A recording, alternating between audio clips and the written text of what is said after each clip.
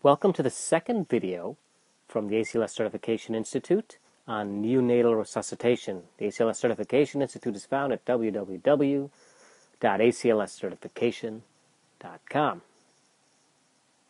And let's start off where we left off on the last video. And we had just talked about the algorithm for resuscitating a newly born infant. And we talked about if the heart rate was less than 100, we would start positive pressure ventilation.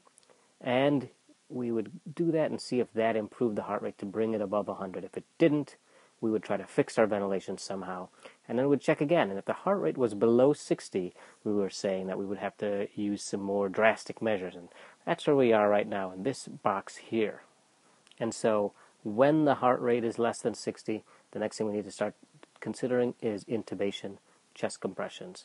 And those chest compressions need to be coordinated with the ventilations. So let's first talk about intubations.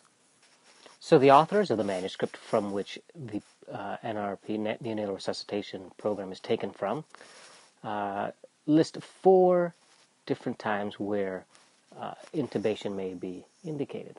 The first is if you have that non-vigorous meconium-stained infant, as we talked about, and we need to do it for endotracheal suctioning.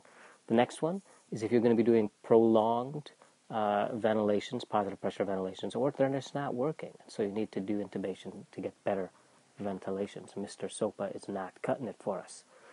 If we need to go to chest compressions, and that's another time that you need to do it, and there are some special circumstances, things such as babies born with a diaphragmatic hernia or maybe extremely low birth weight babies.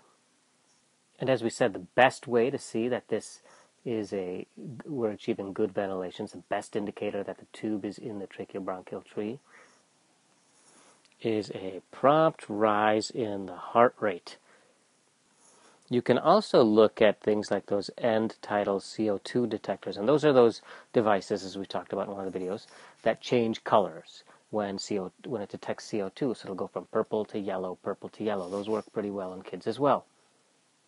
But of course, it's important to understand how these things work to know why it wouldn't possibly not work. So remember that CO2 is picked up from the body, delivered through the blood to the lungs, and then exhaled. And that's where the end-tidal CO2 detector is going to pick it up. So in order for this to work, you have to have this whole system functioning. And so that requires a heart that is pumping blood past body tissues, which are creating CO2, then it gets into the blood, and the heart pumps it to the lungs, and then the lungs get to the end-tidal CO2 detector. So, if we've intubated someone, and then we put the end-tidal CO2 detector on, and it never changes to yellow, it always stays purple, what does that mean? Well, that's a negative reading. That means we're not detecting CO2. So that could be one of 2 different reasons.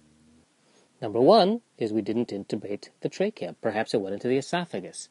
And number 2, it might be in the trachea, but there's just no pulmonary blood flow. So even though the tube is in the right place, there's just no carbon dioxide getting to the lungs to be exhaled, to be picked up by this detector. So when you want to confirm your intubation, look for other things. Look for condensation in the tube, because you'll see, the moisture from the lungs condensing in the endotracheal tube. Look for chest wall movement. Both sides should be moving symmetrically as well. Listen for equal breath sounds bilaterally, both lungs. I usually listen in the armpits. So that's the discussion on intubation. The other thing in this box that they talk about is chest compression. So let's take a second to talk about that. So there are actually quite a few important points we need to go over with chest compressions. The first is, where do you do it? And you do it on the lower third of the sternum. And on this, if this is the diameter of the chest, then you want to perform the chest compressions that go to a depth of about 1/3 the diameter of the chest. And then there are 2 ways to do the chest compressions. So imagine that this is a baby that requires chest compressions. The first is called the 2 thumbs encircling method. And what that means is you wrap your hands around the child and put your thumbs on the sternum. So as you can see here, the blue hands represent the rescuer, and the thumbs are here, and the hands the rest of the fingers go around the back, and then you could compress here with your thumbs. And this is actually the preferred technique.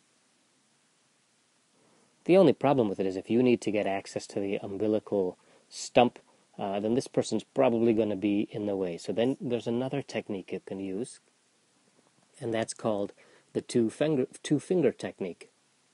In this one hand goes behind the baby along its back, and then the other hand, using two fingers, can come in and give chest compressions again on the sternum, while the other hand is supporting the back. Now this is beneficial in that should you need to get access to the umbilical stump, you can, because a person giving chest compressions is all on one side, and so you got the access to the stump on the other side. And so those are the two different ways to give chest compressions. And remember, the two thumbs encircling is the preferred way.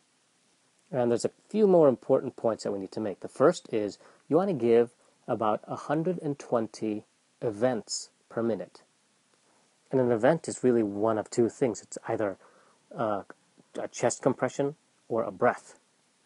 But it's one or the other. You can't give both at the same time, because while you're giving a chest compression in these small infants, it's going to impede the breath going in. So you need to really coordinate these. And since we said earlier we want to give 40 to 60 breaths per minute, and since we're giving 120, you want to give a 3-to-1 ratio of compressions to ventilations. So that's going to be 90 compressions to every 30 breaths approximately. So you might want to count it out like this: squeeze, squeeze, squeeze, breathe, squeeze, squeeze, squeeze, breathe. And when you squeeze, you do a chest compression. When you breathe, you give a breath. But again, you do not give a squeeze and a breath at the same time. So this 3-to-1 ratio is important, because you remember, like in pediatrics, we were doing 15-to-2 in PALS, or in adults, 15-to-2. But in these neonates, we know that the thing that's very important is the breathing. So we want to give breathing more often. If you know for some reason that it's a cardiac cause, you can do 15-to-2. But for the most part, you want to just do the 3-to-1, because it's most of the time it's a respiratory issue. So this is a quick overview here of our chest compressions. We give it bottom 1/3 of the sternum, 1/3 diameter of the chest. We have two techniques: two thumbs encircling, or the two-finger technique.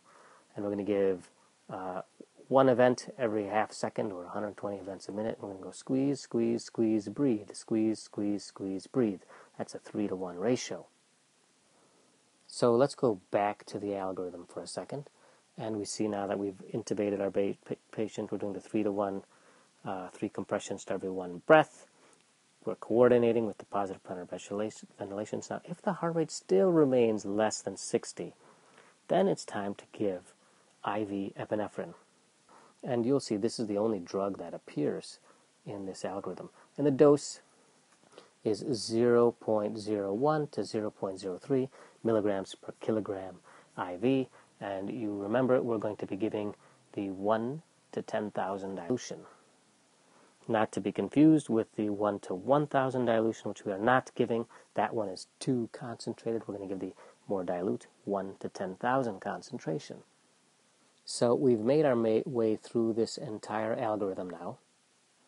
And we can see that there's actually a lot to it that we need to do with the initial steps, the intubation, and even the chest compressions. In the next video, I'm going to go over this in a summary, because there's a lot going on here, and I think it's important that we understand what, get a better, bigger picture.